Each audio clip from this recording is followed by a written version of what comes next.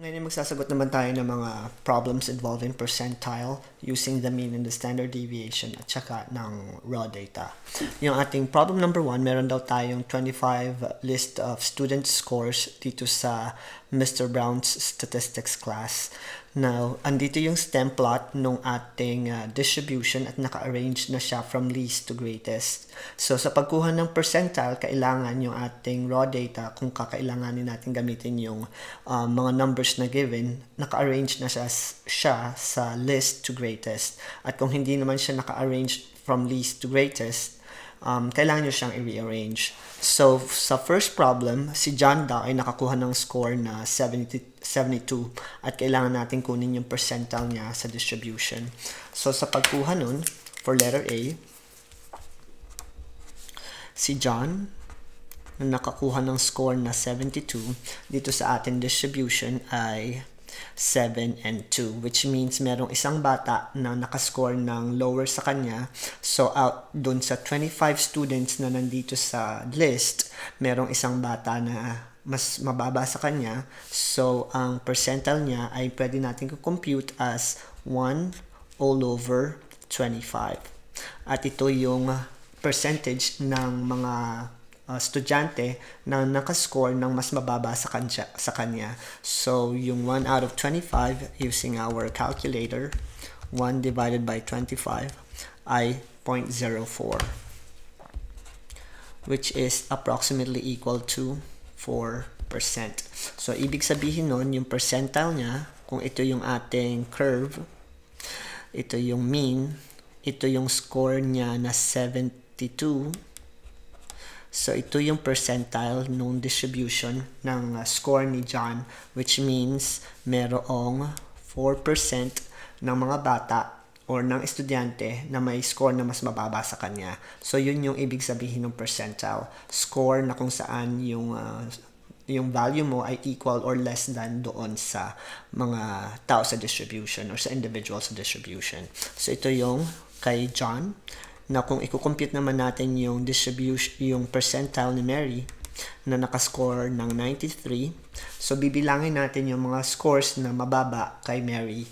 So si Mary ay nasa top ng class, hindi ibig sabihin nun 100% yung percentile niya. Ang ibig sabihin ng 93, yun yung score niya, pero relative to his classmates, meron tayong 1 or 24 na students kasi siya yung pinakamataas. So, ibig sabihin nun, meron tayong 1, 2, 3, 4, 5, 6, up until 24 students na may score na mas mababa sa kanya. So, yung percentile niya would be 24 out of 25. At ang 24 out of 25 ay equal to 96. So, sa 0.96, ang percentile niya ay 96 percentile. Which means kung i-drawing natin yung kanyang distribution, ito yung 90, score na 93, at meron daw na 96% na mga estudyante na kumuha ng parehas na test na mas mababa or parehas ng score niya. So, yun yung 96th percentile na tinatawag or yung ranking niya based dun sa mga classmates niya. At kung sa letter C naman, meron daw dalawang students na naka-earn ng 80 points. So, ano ang magiging percentile niya kung nung estudyante na yun, kung ang score niya ay 80. So, yung 80 na to, dalawa yung 80. So, ibig sabihin tayo sila. So, kukunin nyo lang yung number of students na mas mababa sa 80. At meron tayong 1, 2, 3, 4, 5, 6, 7, 8, 9, 10, 11, 12. Meron tayong 12 out of 25 students na mas mababa yung score doon sa 80. At yun yung magiging percentile mo. So, 12 divided by 25 is 48. So, yung kanyang percentile ay magiging 0.48. So, sa 0.48 na yun, kung ito yung ating distribution, ito yung gitna, 48% yung ating percentile. Yun yung score na 80 points. So, meron tayo ngayong 48 percentile. doon sa nakascore ng 80 kasi nag-tie sila doon sa 80. So, yung pinakamababa sa 80, so yung bottom 80 yung kukunin natin at ang sumunod ng score ay 79 all the way to 67. Kaya 48 percentile yung ating score or yung distribution natin. So, ito yung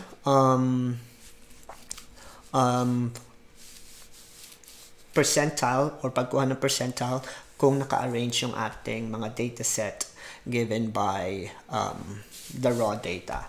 So, yung susunod nating question naman, connected pa rin siya dito sa problem na to.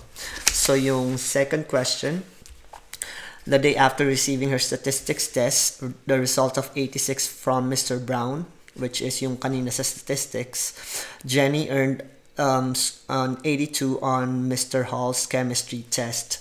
So, sa letter B, si Mary, may dalawang scores. Sa stats, nakakuha siya ng 86 doon sa 25 na students. At doon naman kay Mr. Hall, which is yung chemistry, nagkaroon siya naman ng score na 82. So, dito dun sa 82, binigay yung value ng mean and standard deviation, which is 76, and standard deviation of 4. So, yan yung normal distribution ng score ng chemistry. At doon naman sa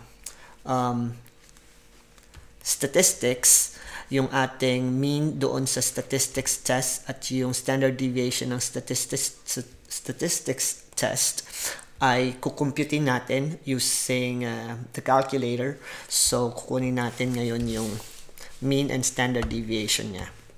So, to do that, kukunin lang natin yung mga values na nandito. So, go to Stat, Edit, at kunin natin yung mean and standard deviation ng statistics.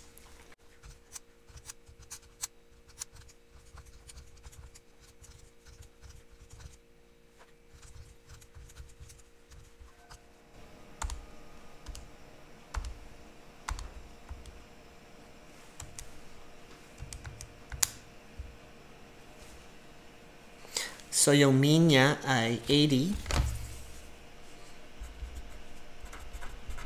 At yung standard deviation naman niya ay 6.06 or 6.07. So, yan yung mean and standard deviation nung stats test niya at nung chem test niya. So, i-compute naman natin ngayon yung score niya using the z-score para makita natin kung ano yung score na mas mataas si Mary. So, sa z-score niya sa stats, ang z-score ay given by x minus mean all over the standard deviation. At yung ating mean ay equal to 80 at yung x natin is 86. So, 86 minus 80 all over the standard deviation of 6.07 para makuha natin yung z-score ni Mary sa stats. So, sa z-score niya sa statistics, 86 minus 80 divided by 6.07 ay 0.99.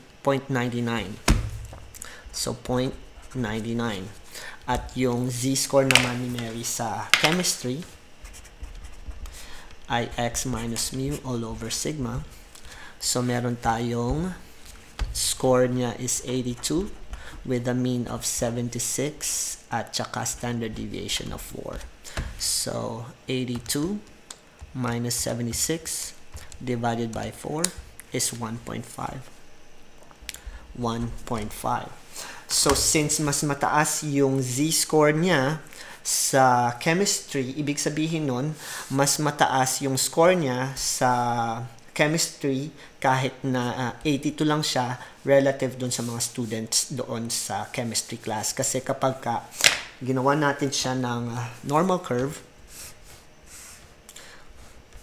sa normal curve, 0 yung mean at yung 0.99, ito yung 1.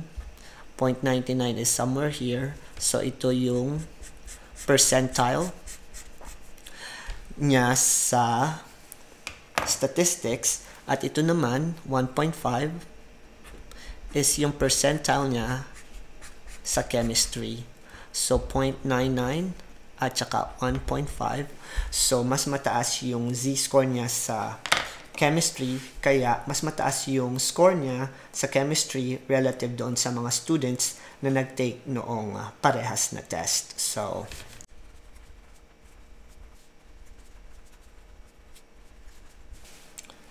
Mary scored higher in chemistry than statistics based on the percentile rank from the respective class na nag-take siya.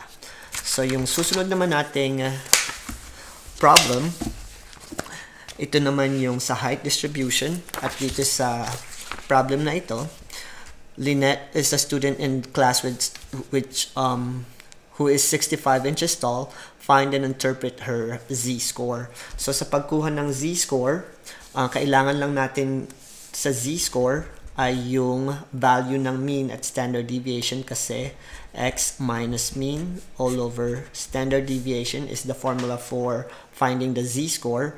At ang x natin dito sa problem na to ay 65 inches kasi yun yung height ni Lynette. Now, dito sa given data set, yung x bar natin would be the mean. So, yung x bar ay equal to 67. At kailangan din natin ng standard deviation, which is Sx in the data set, of 4.29. So, using the information, 65 minus 67 all over 4.29 will give us the z-score ng value nung height ni Lynette. So 65 minus 67 divided by 4.29 is negative 0.47.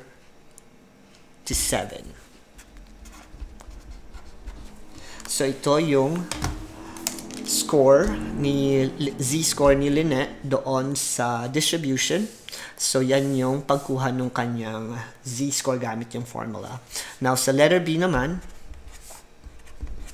another student in the class, Brent, is 74 inches tall. How tall is Brent compared with the rest of the class? And give an appropriate numerical evidence to support your answer.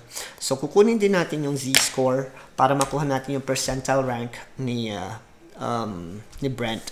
So si Brent naman ay may height na 74 at gagamitin natin yung same mean, which is 67 at 4.29.